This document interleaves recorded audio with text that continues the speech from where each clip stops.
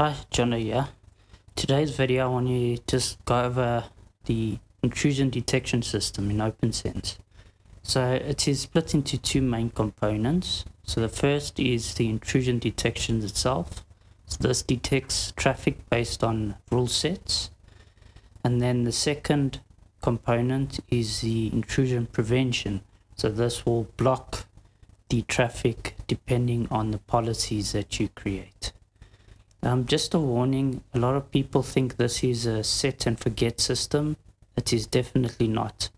So especially in the beginning, when you first set it up, you need to go over it daily and then configure the system as new detections are found. Okay, to explain how it works in very basic terms, the rules is what the IDS uses to detect the specific traffic. This is the base of the system. From the rule, you have policies. Now, the policy is what the IPS uses to know if it needs to block or drop traffic or alert you. So, when you download a rule set, the rule and the policy is usually included in the set, so you don't need to set the policy up. From there, you get a policy adjustment. Now that is what you, the user, will be editing. So the policy adjustment is, if you're not happy with the original policy that comes with the rule set, you can then adjust it. By default, the policy is usually set to just alert you. So if a rule is enabled, the policy is, if IDS detects this, just tell the IPS to send an alert.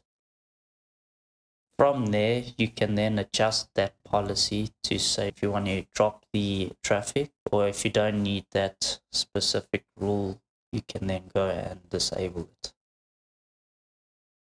So you have the rule is the base, the policy works on top of the rule, then your policy adjustment works on top of the policy, and then that ends up being your final rule that is used in the IDS IPS system. So you can see it as an additive process.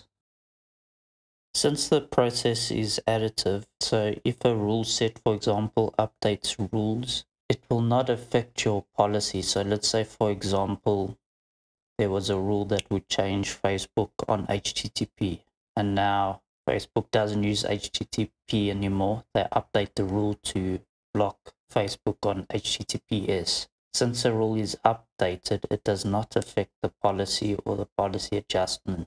So whenever you do your editing, you'll always do the editing here. In that way, the changes from the policy and the rules, if it's updated by the rule set, will not be changed. So the first thing we need to do before we can install it or enable it is you need to make sure that all hardware offloading is disabled. So by default, OpnSense has it disabled, so you should be fine. But if not, you must just tick all the boxes, and then once you've saved it, you will need to restart OpnSense for it to apply. From there, we'll go into services, intrusion detection, and then the administration. From there, we'll enable it. We'll enable the IPS mode, so that's the Intrusion Prevention System. And then we'll also enable promiscuous mode. In the next cut that I go to, you'll see that I've enabled syslogs alerts. You do not need to enable that. I've just enabled it as I might use it in the future. I want to talk about the pattern matcher.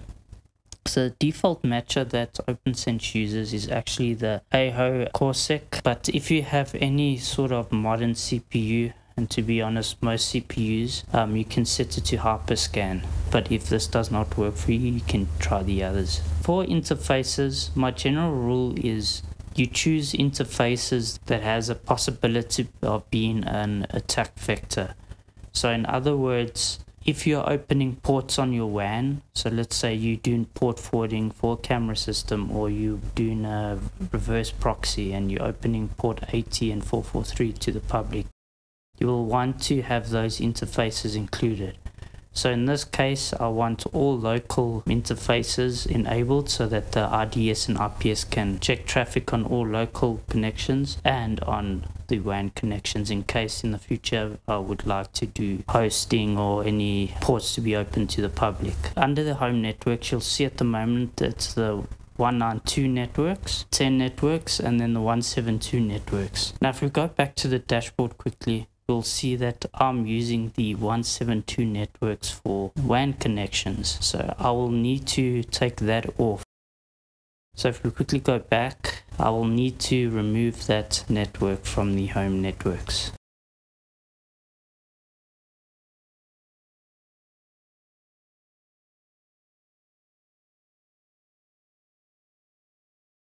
And that's pretty much all we need to do. From there we can apply. The next thing we need to do is download rule sets. So by default, OpnSense has a lot of rule sets that you can enable and download. So I want to show you, or I'm going to use the social media rule set for a specific reason, as it's easy to show you or to check that the IDS is working. But I also just want to show you what happens when using this, or possible outcome. So we can just tick it, and then at the top click enable, can apply it, and then we can download the rule sets. Once the rule set has downloaded, if we go to rules, we'll see all the rules that it has downloaded. So you can see by default all of them are disabled. So if you want to enable just a single rule, you can just check the right and enable it, or in this case we want to enable all. We can check the all checkbox, click the little tick checkbox at the bottom, and click apply.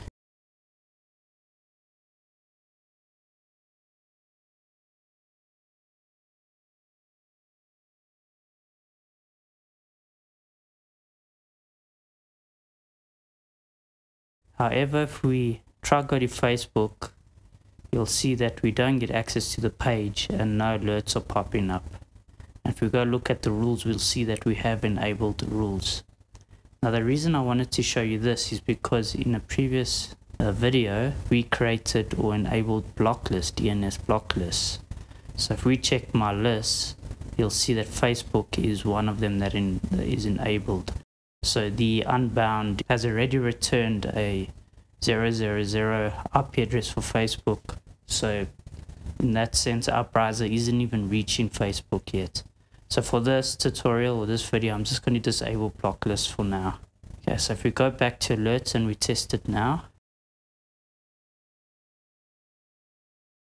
you'll see if I go to Facebook, it will now load. If I refresh alerts, you'll see now all the alerts are showing up. I'm just making sure if you're using IDS and IPS to block DNS requests, for example, just make sure if you think it's not working, just check the block list. Okay, so now for the IPS part, if we click on a specific one, so example, we'll do the DNS requests, we click on the little pencil, we can then change the action to drop. Once we've done that, we need to go to rules and we need to reapply the rules. What this will do is it will create a policy for that specific rule. So this policy will then adjust the rule to say that instead of alerting, it must drop it. So you can see the SRD. If we go to our rules and we look for that exact SRD, you'll see it's now set or shows as drop, since our policy is overriding the rule set itself. And so if we go back to alerts and we test it again,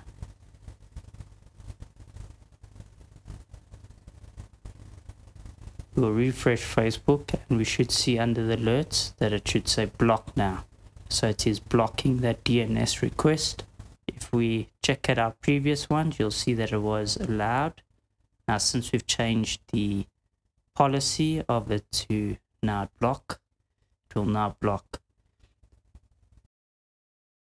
So since again Opera is quite aggressive with its caching, if we go and clear the cache, we re-log into OpnSense, we can now try refresh Facebook, for example, and it should not load.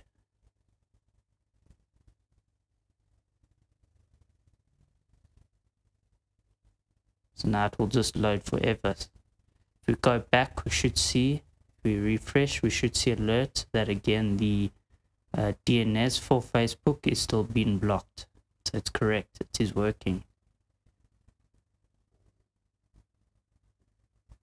Okay, so Facebook isn't loading, that's working. So we can go now back to the alert, and we will change the policy from drop back to alert.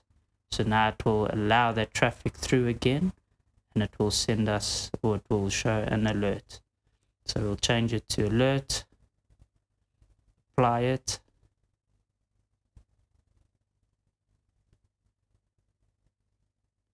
and now if we refresh the page, it should load. There we go. And if we check the alerts again, you'll see now that the DNS is allowed to Facebook.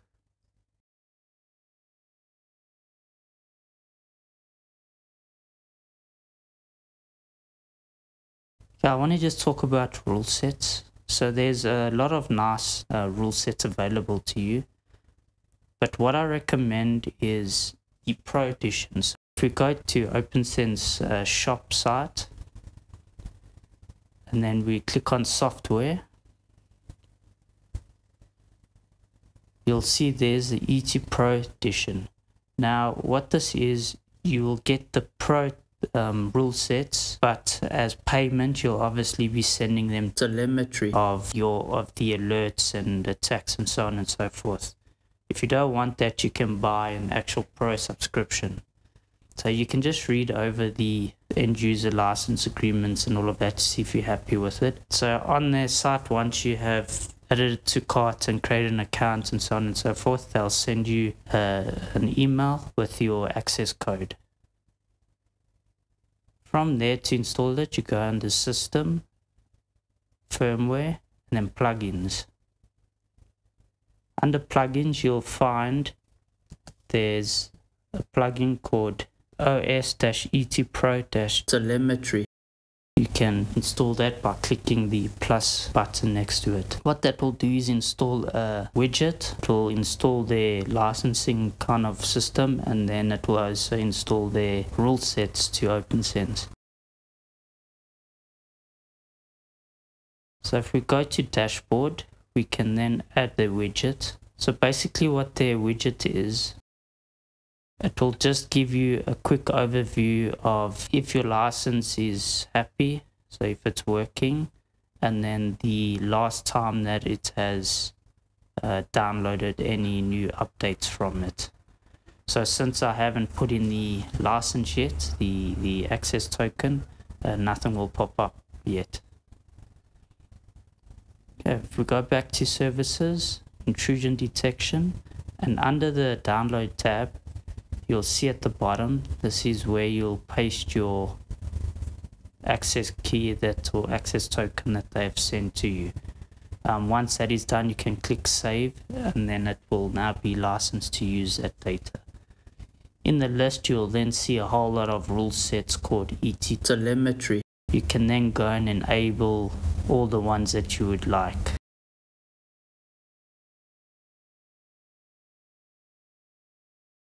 What I want to show you is how it looks. So I'm just going to download some of the rule sets, and you'll see the nice thing about the ET rule sets is a lot of them are pre-configured. So once you have downloaded them and you go to rules, you'll see that all the important rules are enabled by default, and then rules that aren't really used that much, they will be disabled by default. So you'll see on the first page there's only one rule that's enabled.